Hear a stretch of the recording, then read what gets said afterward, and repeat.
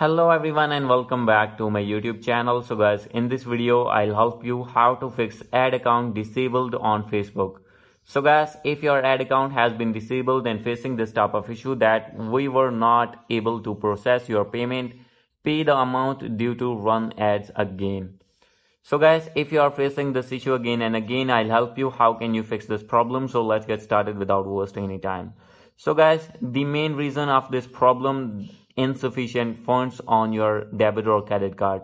So guys, simply you have to recharge your debit or credit card, and guys, after recharging you have to click on pay now, and guys, after this your amount will be paid and your problem will be fixed and your ad account will be enabled on your Facebook account.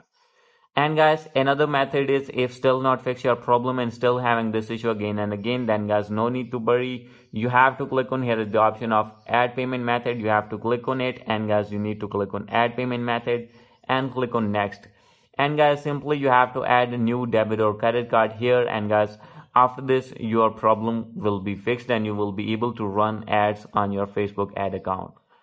And guys, if still not fix your problem and still having this issue again and again, then guys, you need to apply the third method. The third method is you have to go back, as you can see here, and in settings you will see the option of help and support, and click on report a problem here, and click on report a problem again, click on include, and from here you need to select ads, and here you need to write your problem that you are facing again and again, and here you need to upload a screenshot in which you are facing the issue and send your appeal. Within few minutes they will review your problem and they will fix your problem.